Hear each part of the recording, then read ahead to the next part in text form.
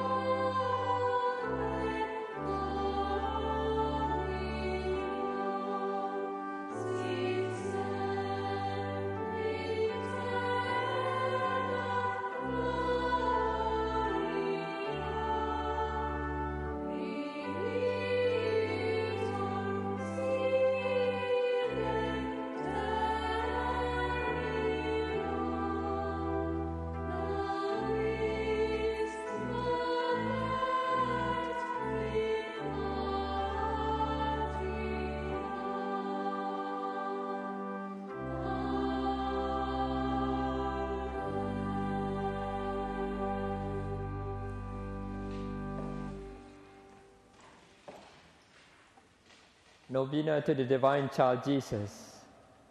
In the name of the Father, and of the Son, and of the Holy Spirit. Divine Child Jesus, we believe in you, we adore you, and we love you. Have mercy on us sinners. We've come to this temple in response to your love. We've come in response to your mercy and grace. We are here because you invited us to come before you and to pour out the cares of our hearts to you, since you deeply care for each of us. We remember your words to the disciples: ask and you shall receive, seek and you shall find, knock and the door shall be opened. Trusting in your infinite goodness and trusting that you always keep your promise, we now ask this intention, which we pray in the silence of our hearts.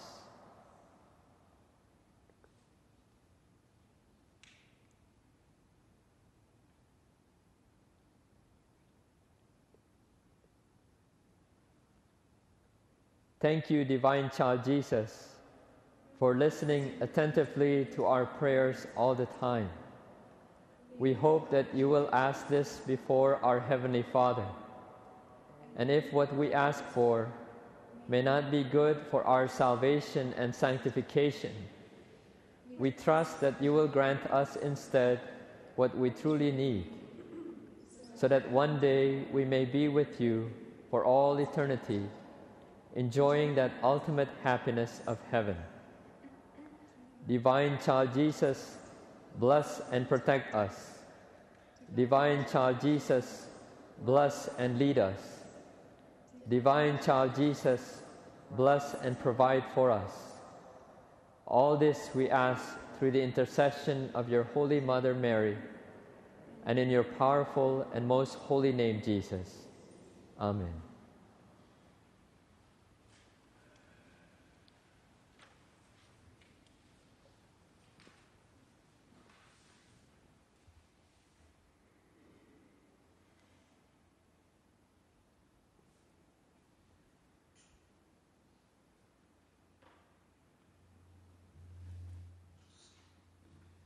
Please be seated.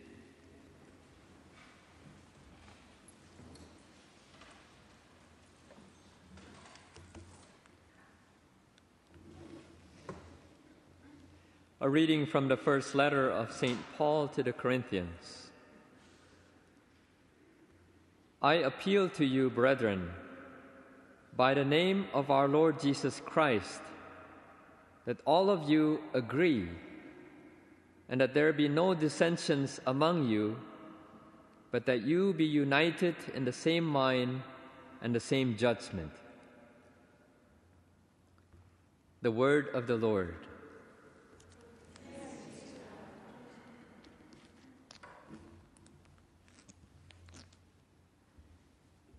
Today we are beginning our prayer to the Divine Child Jesus.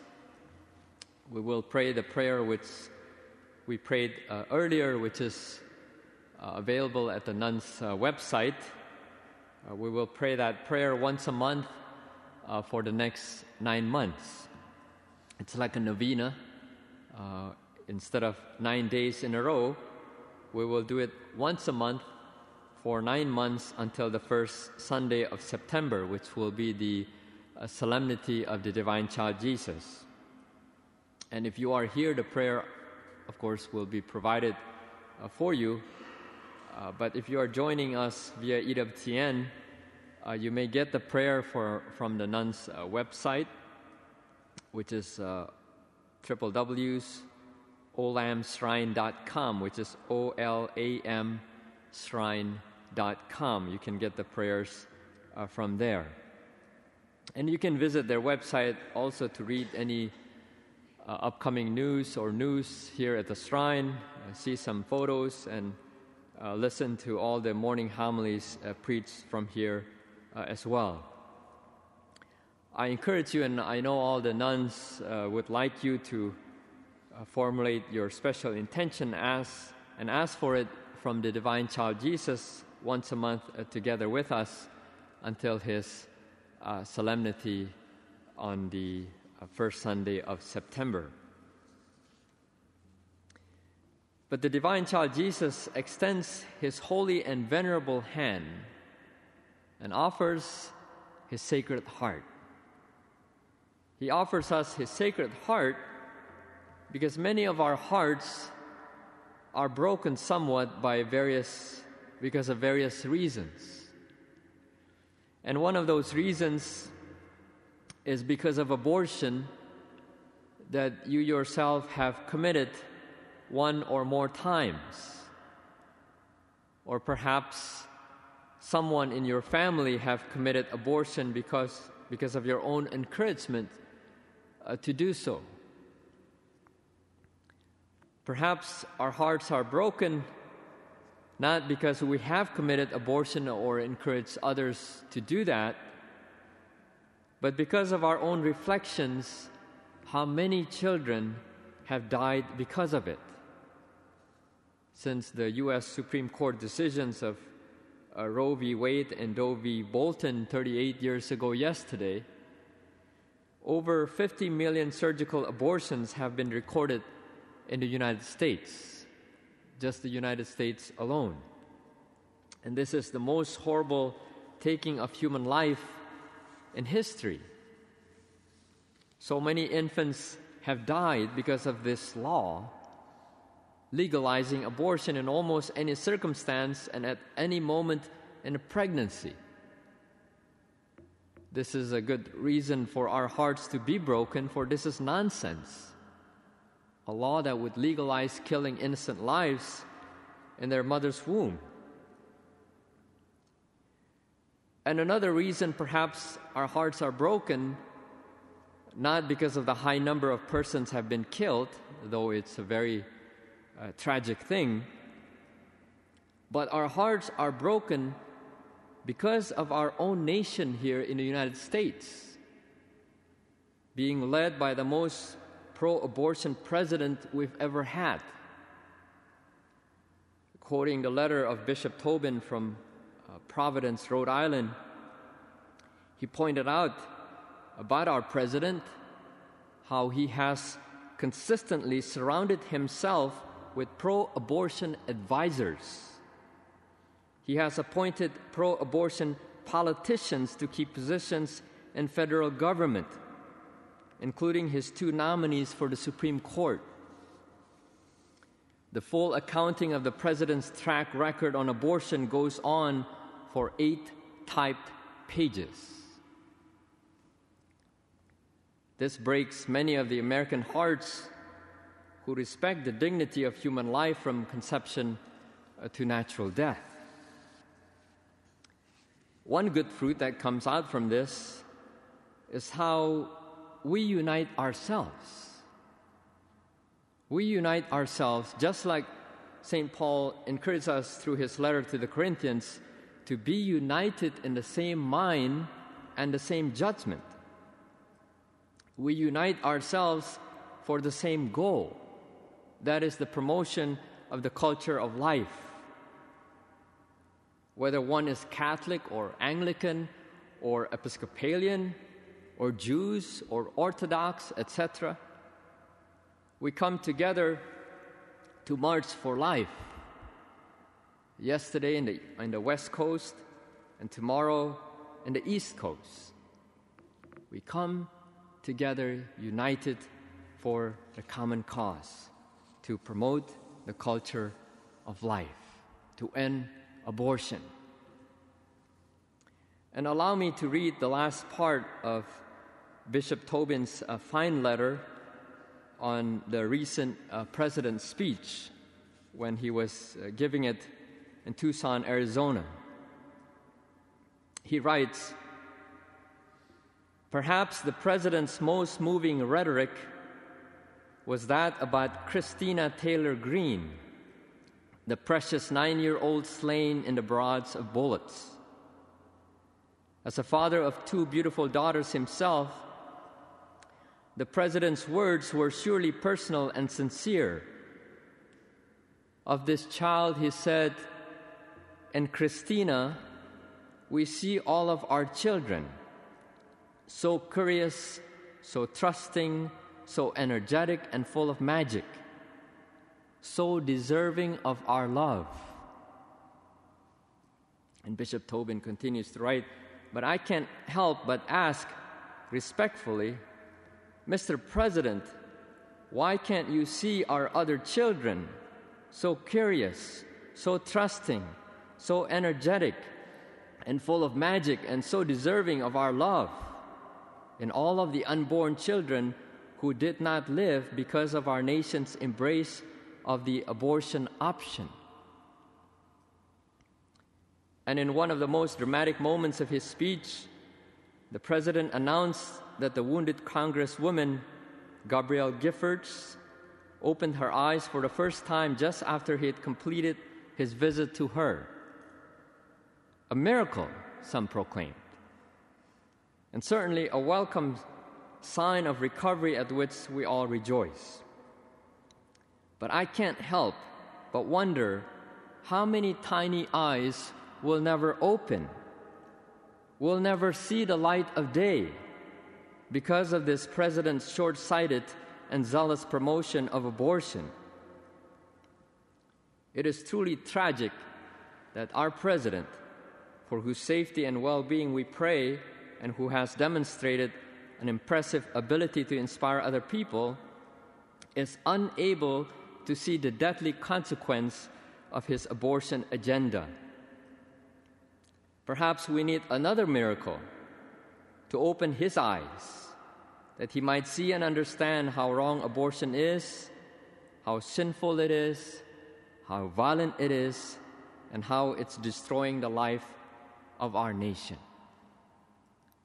This is definitely one miracle we want Divino Niño to answer, that our President's eyes would truly be open regarding life. Many of our hearts are anguished and broken because of all these that I mentioned. The Divine Child Jesus offers His Sacred Heart. Let us accept it and place it over our hearts so that we may be renewed, restored, and strengthened in order to live our lives in truth with love.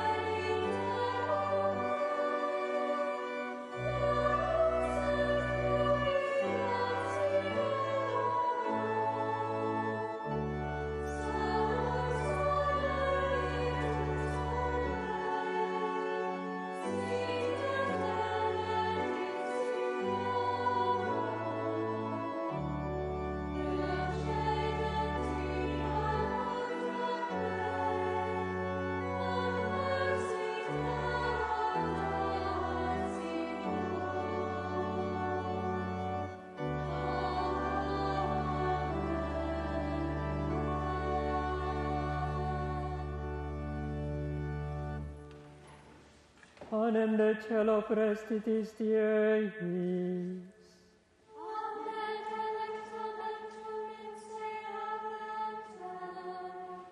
Oremus.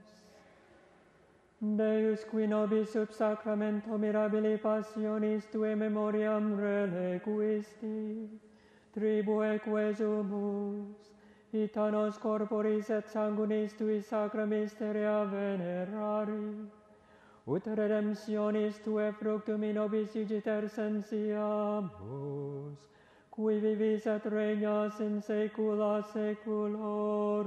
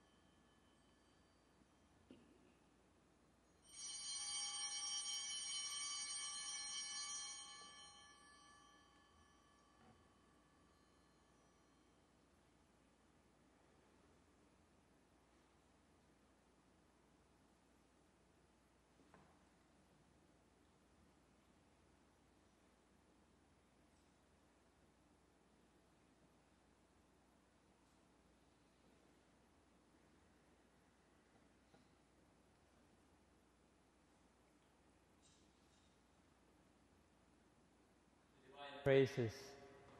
Blessed be God. Blessed be his holy name. Blessed be Jesus Christ, through God and through man. Blessed be the name of Jesus. Blessed be his most sacred heart. Blessed be his most precious blood. Blessed be Jesus in the most holy sacrament of the altar. Blessed be the Holy Spirit, the Paraclete. Blessed be the great Mother of God, Mary most holy. Blessed be her holy and immaculate conception. Blessed be her glorious Assumption. Blessed be the name of Mary, Virgin and Mother. Blessed be Saint Joseph, her most chaste spouse. Blessed be God in his angels and in his saints. May the heart of Jesus, in the most blessed sacrament, be praised, adored, and loved with grateful affection at every moment in all the tabernacles of the world, even until the end of time. Amen.